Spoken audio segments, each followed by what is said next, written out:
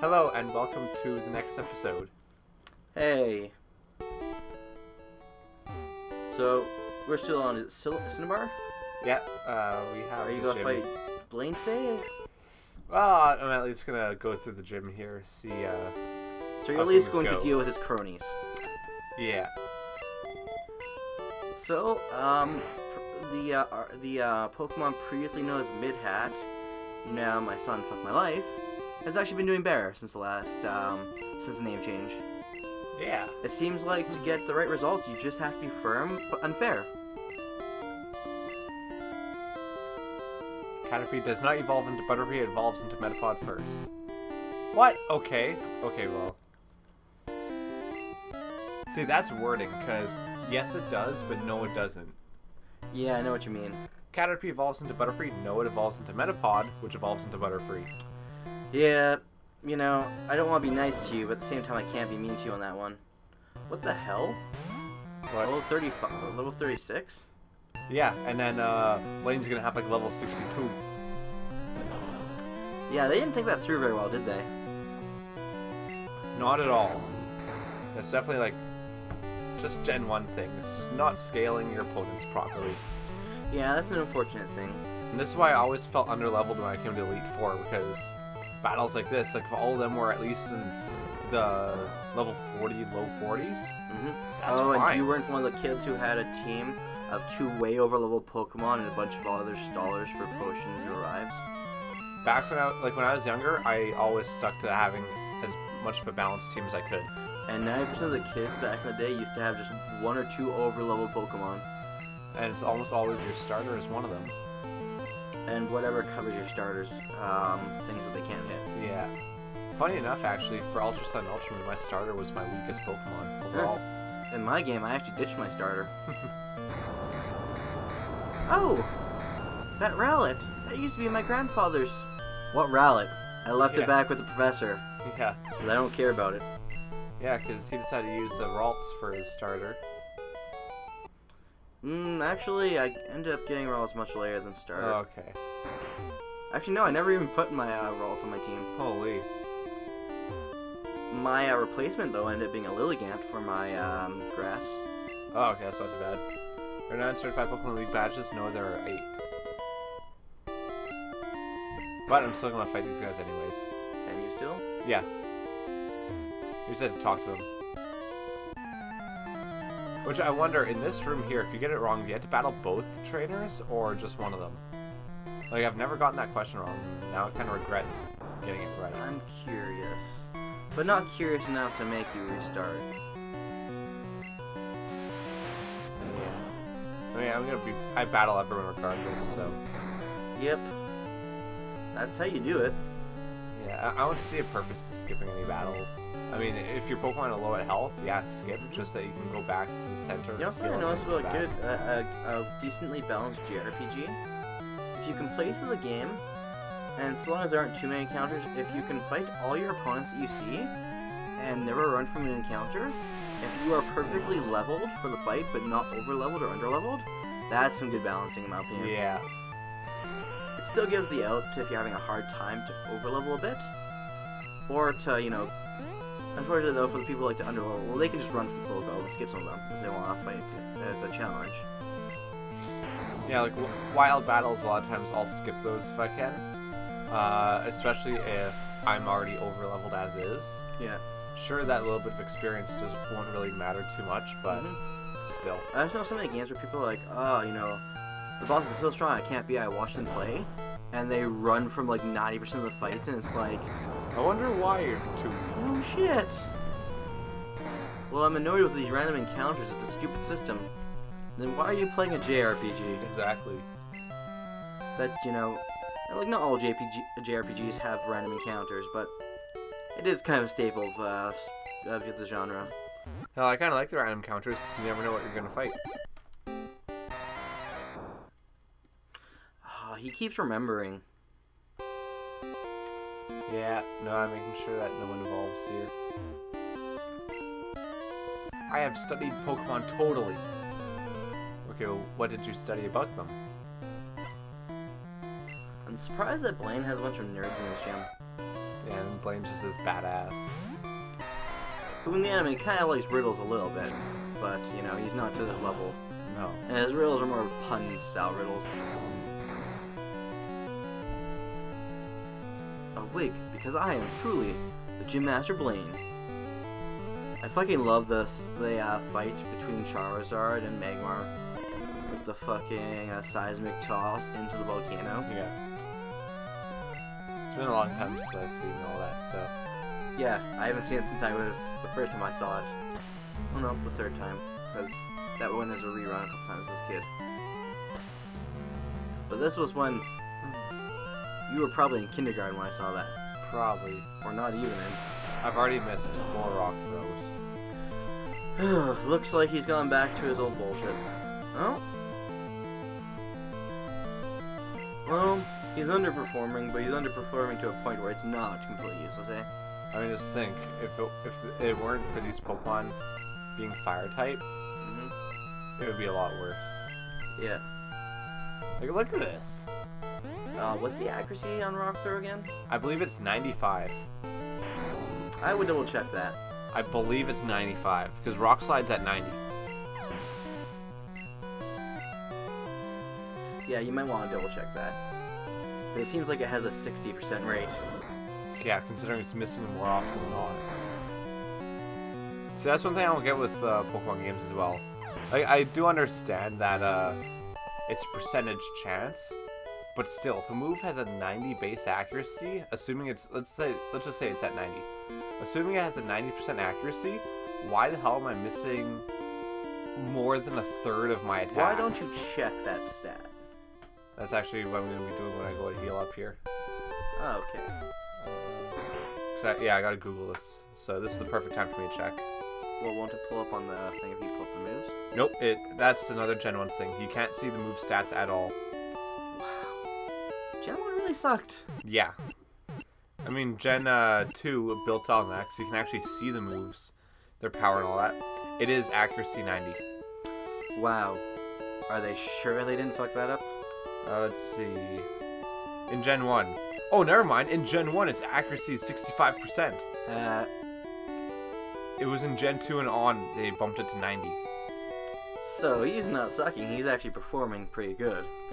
He's still garbage. He's still missing more often than not. I'm gonna see if we can learn Rock Throw quickly. Or not Rock Throw, that moves garbage. Rock Slide. Bulbapedia. Because if you can learn Rock Slide naturally, then we'll be fine. Game data. It's hard to do it multitasking because sometimes the site lags so much when I go to click on something. Well, you at least have Earthquake. Yeah, but I don't want to have to rely on just Earthquake. I'd like to have some more moves. Gen 1. Oh wait, I didn't even see what it said in the question there. It said Plowly evolves 3 times. Oh. Yeah, it only evolves twice. And yeah, so his last move it learns is Explosion, so I'm stuck with Rock Throw. Cool. That was nice.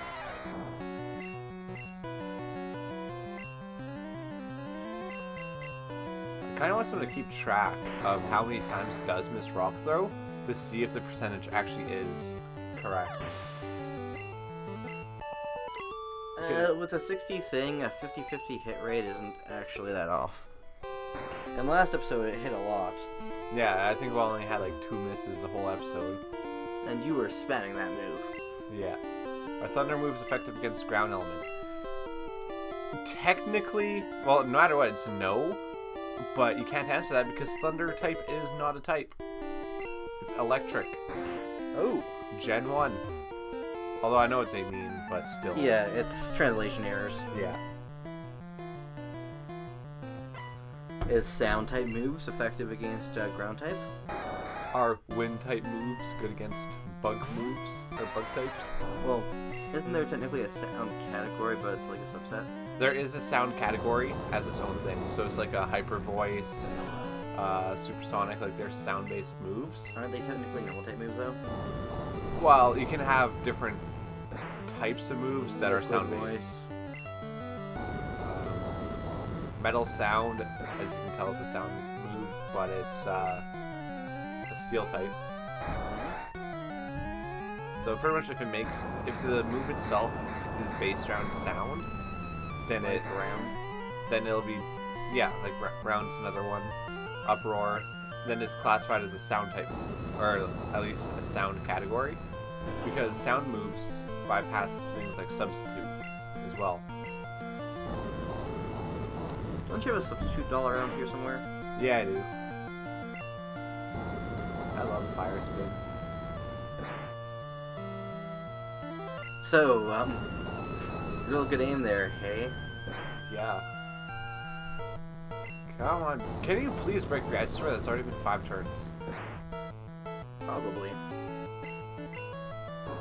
Stomp, yeah, and you're gonna flinch me, and then you're gonna use it again. Yep.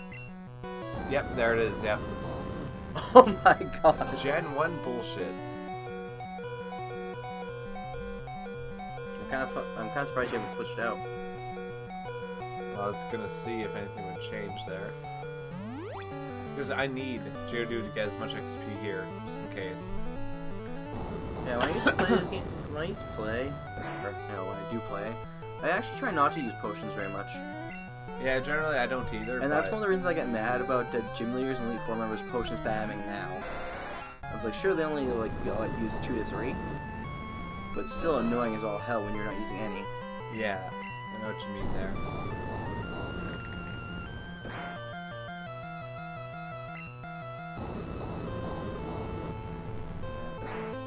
This was pretty much how a lot of Gen 1 battles online went. You just get a faster Pokemon that could you, oh thanks, yeah. Like you use like Wrap or whatever, Yeah. and you just spam it. So is Fire Spin, or whatever that's called, still broken in Gen 2? I think that's when they actually fixed everything. Oh, damn it. Except for Dratini.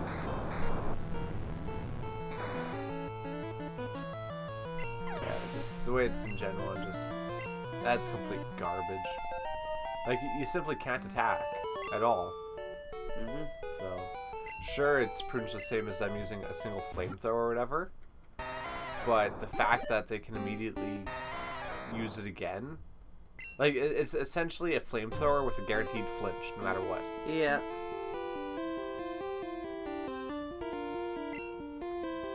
Pokemon on the same kind of level are not identical. That's actually kind of like based on what rules. Yeah. Technically no, because even these ones might be different, but... So it's like, yes, they are not identical, or no, they are. Yeah. Because I think the whole idea there is what their hidden values, which you would never even know that. Like, I don't think anyone really knew that until late after, you know, all this was released. Like, I think it was when Gen 2 was out there. That's when people found out, like, oh, hey, there's actually these things in the Pokemon that dictates different stuff. Like if it's a shiny or not when it gets transferred to Gen 2. Because they essentially had IVs, kind of like the Pokemon today, except they had no influence. I think the whole thing was it had no influence on the stats. And also in the case of EVs, you could fully invest every stat. Yep. So it's technically 252 every stat, which is interesting, that's for sure. So are you just gonna get a bunch of PP ups for Earthquake? I'm probably gonna have to, yeah. Because 100 base power, 100 accuracy, super effective, or ground type, and it's strong. Oh, so a little update. You know, we talked about our cartridge of gold that wasn't working. Yeah. It has been repaired. So, whenever we get around to that, you know, it's ready. Which it may be soon, anyways, based on this. Because realistically looking at it, we just have Blaine to take out. Then the mystery 8th gym leader. Get through Victory Road. Wait, Tombstoner. No. I don't remember that ever being there. Okay. They should make a Tombstoner move now. That'd be funny. But yeah, no, we just have Blaine here. Then the 8th gym leader. Victory Road. Then the Elite Four and Champions. Maybe your father? Maybe.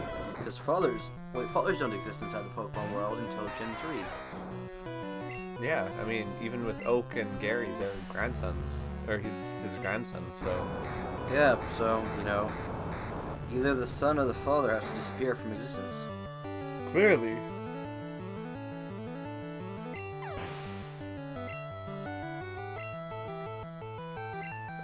I think this is the last trainer actually before Blaine.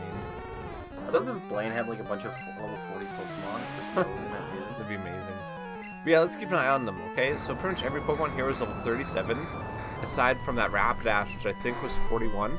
Yeah, that Rapidash was level 41. 36 was the lowest I saw. Yeah, 36 is the lowest, 37 for pretty much everything else, and that Rapidash being level 41.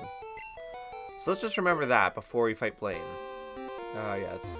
Yeah, just such a weird sprite form. Yeah, I find it funny how some gym leaders have like unique sprites, and others don't. And Blaine's just like, what the hell is that?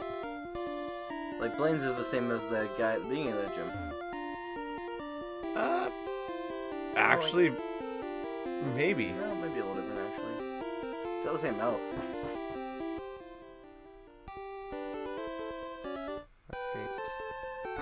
Let's do one last heal. So ever realize that the Kanto region has a lot of bald people in it? Yeah, I think that's still from the radiation. After the bombs and all that, you know, after the war. So many Volatorbs died in that war. Yeah. Honestly, I would love them to, like, one of the games I want to play is the whole Pokemon Conquest. I wouldn't mind if they rebooted that for the Switch. And actually make it about the Pokemon War, because we know it's a thing. I want a game that actually details. Well, they may Pokemon retcon War. it multiple times. Haven't they retconned it in and out a few times? Not really, actually, because it's mentioned here. X and Y, it is confirmed that there was a big war, and AZ essentially killed everything and won it. But except for that war seems to be a different war than Surge's war, because Surge's war ended within Surge's lifetime, and Surge can't be older than 40, and AZ is over 3,000 years old.